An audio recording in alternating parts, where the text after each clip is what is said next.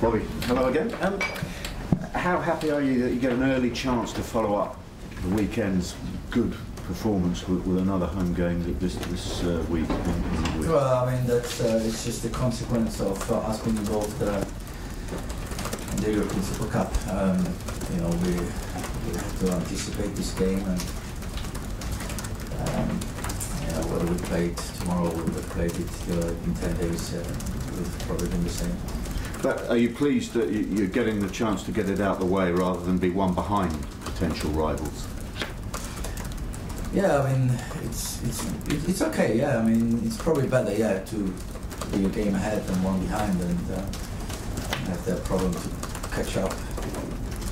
You could be 6 points clear of Manchester United by tomorrow night as well, which isn't a bad way to start the season, is it? Well, I'm very wary of newly promoted teams like Reading. We saw in the weekend, Southampton, how well they played and did against Man City, and it's going to be a very difficult game when you play a newly promoted team early on, full of enthusiasm and spirit and everything. So we will try our best to win our first home game. Can you update us on injury situation? How's Marin and Ramires? Ramires is fine. Marin is still out.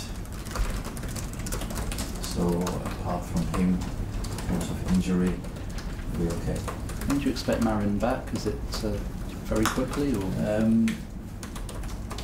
Yeah, it won't be long, but it might not be before the international break. We'll have to see. On TV, on mobile, and online. Chelsea TV, wherever you may be.